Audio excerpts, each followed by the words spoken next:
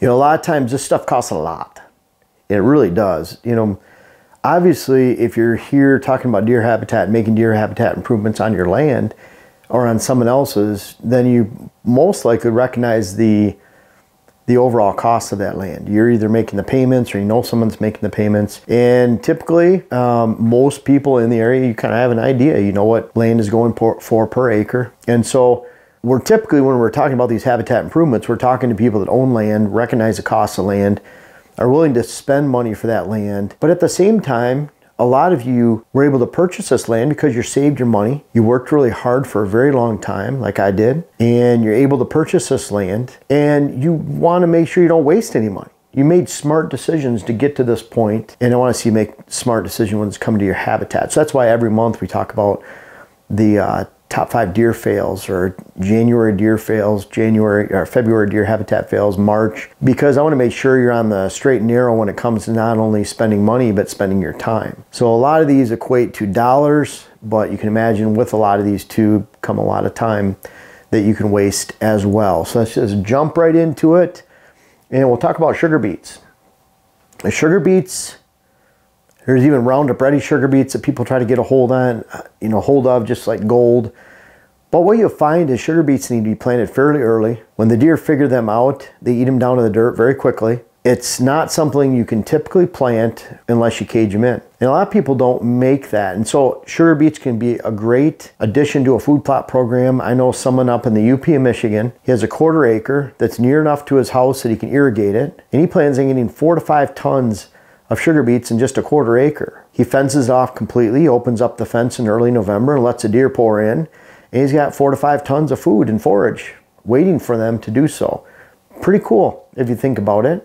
There are certain applications for sugar beets, so these are not all money wasters here. There's obviously a place for most of these, but at the same time, a lot of times they're buzzwords. For example, people add sugar beets to a brassica blend. Sugar beets need to be planted several weeks, if not 2 months before most brassicas. So they're not a good addition to a blend. What they are is a good buzzword to get you to buy that bag of seed, because they're not going to be appreciable enough in the mix to matter, and they're a very expensive seed. So sugar beets, I've seen very many plantings that fail with sugar beets because the deer eat them down to the dirt. I've even seen people that use them 1 year in a very small setting. The deer don't realize they're there, what they are, and they were incredible attractions in a small spot with a lot of forage per acre for 1 season. The next season, they didn't even make it to the hunting season because the deer recognized that spot, they recognized the food source, and they ate them down to the dirt before they could be appreciable enough and actually last into the hunting season.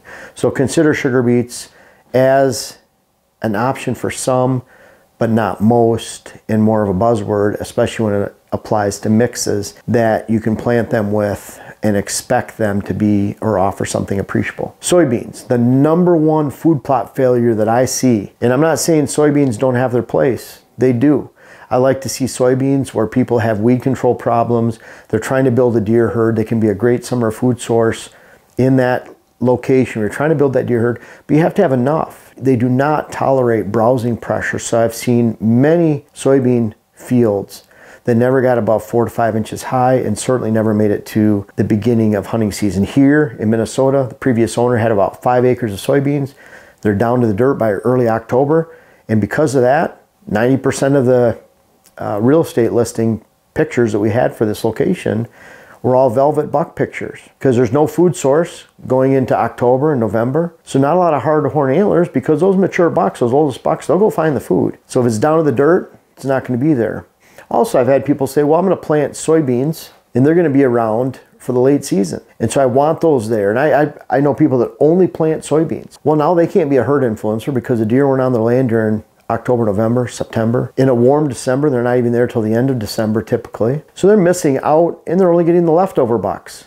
The bucks that everyone else had a chance to shoot, kill, hold, protect, advance to the next age class. Maybe they don't even leave their land because they're doing a better job of managing year or season-long food source, season-long cover options and browse. Instead, you have people that are only planting them late and it doesn't really amount to anything. But most of the time, when it comes to soybeans, people are spending a lot of money on high-dollar soybeans for very little, if any, in a lot of cases, none in return, because those soybeans are eaten down to the dirt. And don't fool yourself. Don't make excuses. Why help the deer during the summertime? You didn't help them when you actually offered soybeans at a time when the local habitat and other food sources were a 10 out of 10. You weren't offering that much of a difference. You didn't really do anything for the deer herd, because if they're dead in November, those little bucks, because you didn't protect them, or if you didn't have a great hunt with all the money you're spending during the off season, if you really didn't add body weight or antler mass to those deer, then why plant it? You can't just pat yourself on the back because it looked pretty in June and July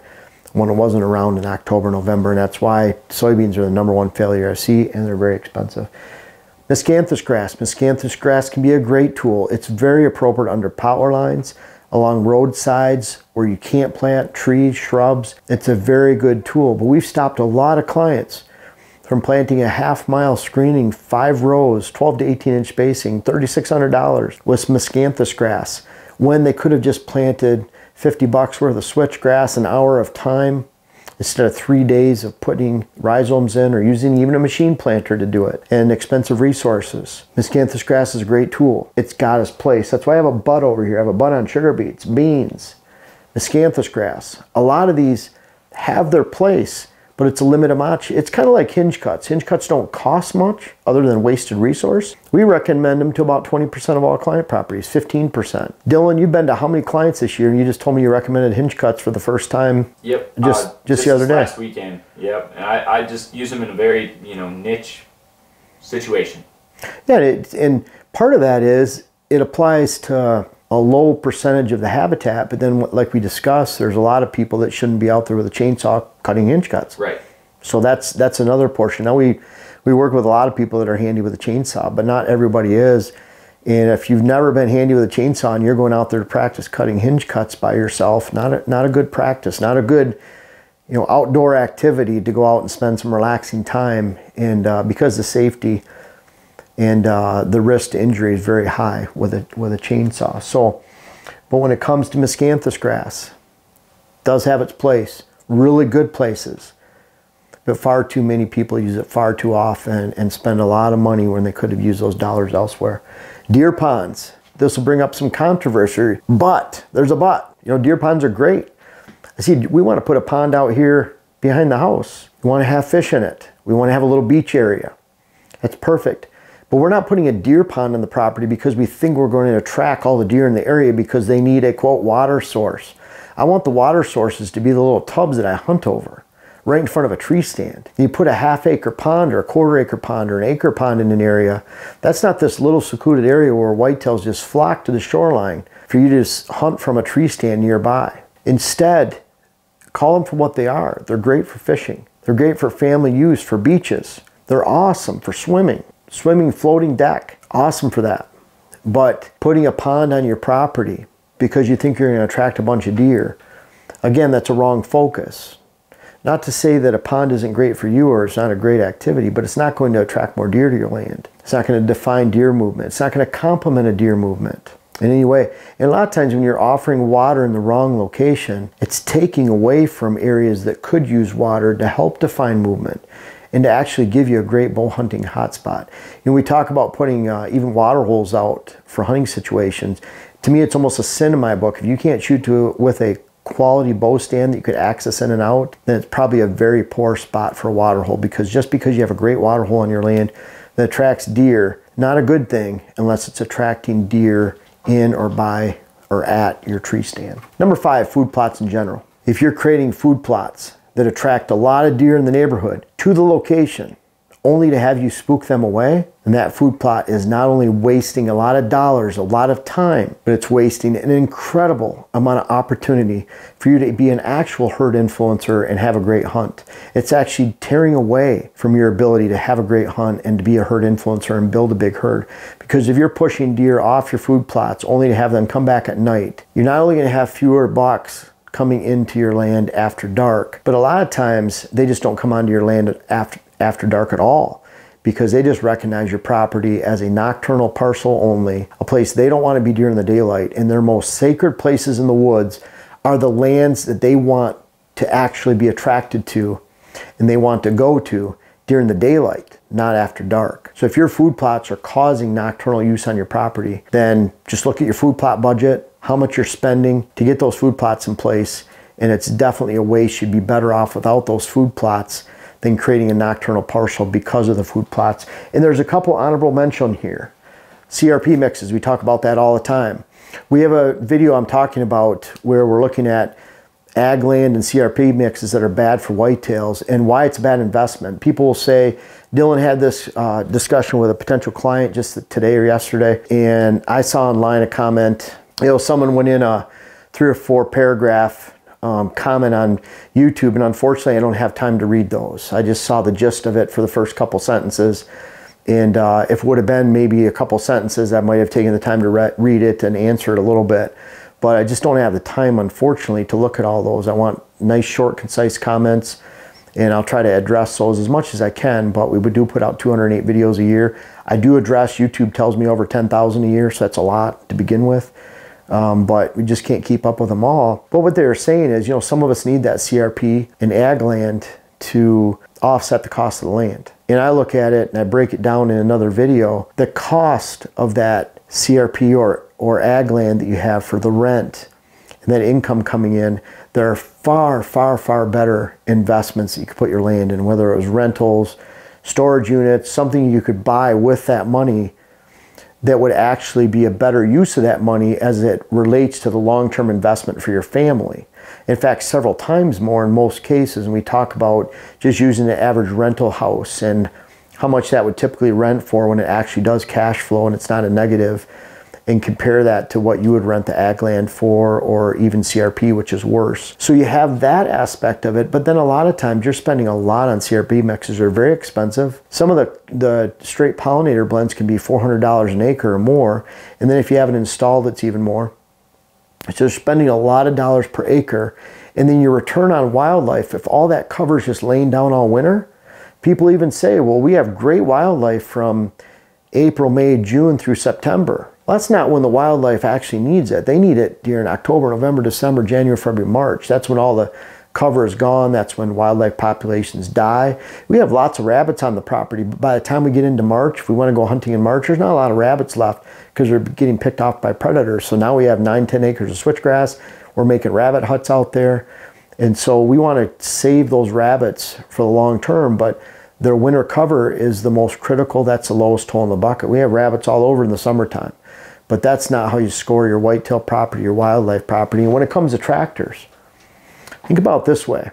This year, on this property right here, I'll have 15.5 acres, 16 acres right around there, food plots. Now I'll have corn planted. I have a friend come out, they plant corn with their tractor and with their planter. And if they didn't do it, I'd find somebody else. The other 8 acres, the 2.25 acres that I manage in Wisconsin, then I've had other properties I've worked on too. There's another one that's 4 acres in Wisconsin too that I've worked on a lot of 4 acres of food. So I've worked on as many as 18 acres just by myself with my own equipment, and I don't need to use a tractor. We talk about those ways, and I'm not saying you don't have a tractor. We actually have a 4-wheel drive little Kubota tractor. We use it to mow the lawn and our trails. I might use it to spread seed someday with a cone-shaped broadcaster. Might pull a brush hog on it to actually get down on the woods where the regeneration and the debris that we're mowing is a little bit beefier. But other than that, we're not using it as an actual food plot machine. We do everything with side-by-sides, ATVs, sprayers, handheld equipment, call-to-packers like our Packer Max, incredible tool. That's what we're planting with, and I'm doing that. I'm planting that actually faster and just as effective as other people that have tractors and without that expense. In the UP, Michigan, I had a tractor up there, put over 500 hours on it. I used most of those hours towards clearing the land, pushing over conifers, putting them on piles, clearing 8 acres of food plots. I also used it for clearing snow off my driveway. If I didn't have my tractor, I don't know what I would have used. I used the front end loader. We had a really wide driveway and we get 160 inches of snow. So I could use that front end loader, had a heated cab, I could push the snow around, it was perfect. Here, we had the option, do we pay someone to plow our driveway, or do we get a tractor, blower, spend 30 grand, spend an hour or two of our time every time it snows, or do I pay someone 60 bucks to do it 10 times a year and call it good? So think about that cost balance. I'm not saying to not go out and buy a tractor. I'm just saying that it is, honorable mention, one of the deer habitat items that people get the bug to, and I'll tell you, when I was buying a tractor, when I was shopping for that tractor, when I was looking online, when I was learning about tractors, it was pretty darn exciting. I couldn't wait to get a tractor. I couldn't wait to call it my own. I couldn't wait to smell that tractor. It's something about it. I got bit and I enjoyed it. I put over 500 hours on it, but as it related to my deer habitat needs, I realized at some point at about hour 5:05 that I didn't need it for my deer habitat goals, and I plant a lot more acres of food plots now and do a lot more on the land than I did before, but I do it as effective or more by not using the tractor. So consider all of these potential deer habitat dollar wasters this year. And Dylan, I'll put you on the spot. Can you think of anything else that we haven't covered here? Dylan's the one that actually pointed out tractors. We've actually had a video about that in the past, but I think switchgrass can be a huge habitat money waster. Yeah. Because I unfortunately just spoke with a client this week that I can't remember exactly how many acres he planted, but it didn't grow. Yeah. And at 10 pounds an acre and 15 bucks per pound, that's a very, very pricey failure. Yeah. So make sure you're doing it right. And like we talk about, you know, switchgrass is one of the easiest things to plant and easiest to get established when you follow the rules. You have to have a plan for taking care of the weeds if they come in. You have to have a plan for eliminating the weeds before you plant. You have to have a plan for mowing. And when you do that, pretty good success. I mean, yeah, we had a video last year. It's 4 easy ways to plant switchgrass. And we'll go over those and we'll go visit those areas this year. It'd be cool to actually go out right now because we can see some of them coming through the snow. But very effective ways to plant switch, but you have to maintain switch. And we were talking about in another video just 1 or 2 videos ago, switchgrass to me is one of those, it's like the toilet paper syndrome in early COVID days, where people are stockpiling seed because they heard they might need it or they need to have it in their stockpile, and they have no plan for maintenance, no plan for how it fits on their land, no plan for weed control. They just heard switchgrass is good and they're doomed from failure before they even pushed buy and added it to their cart. So yeah, switchgrass is a good one too. So a good honorable mention, or maybe should have been one of the 5. Not to say again, switchgrass is bad. It's one of those buts. Like everything on here, every habitat tool has its place, but not every habitat tool can be used everywhere and is appropriate everywhere. So think about that. We want to keep you from not only spending that money, but your hard-earned time too, and making sure that you're, you know, again, you searched for land for years, you made a smart decision, you made a great investment for life that should carry on with your deer habitat expenses to that same smart decision. I hope this video helps you out because there's a lot you can waste your money on besides these that we've mentioned right here. Folks, I want to make sure you check out my web class video series, whether it's how to design your food plot program or how to design your property in general. And we have a new one coming out that'll be how to hunt the rut. But these bucks back here are a testament. Some of these bucks go back to 93. They're even in different states. I urge you to check out those web classes so that you can help yourself, help your land, help your hunt. The link is in the description. And also for those that have tried them out, I encourage you to offer some feedback in the comments below. Thank you.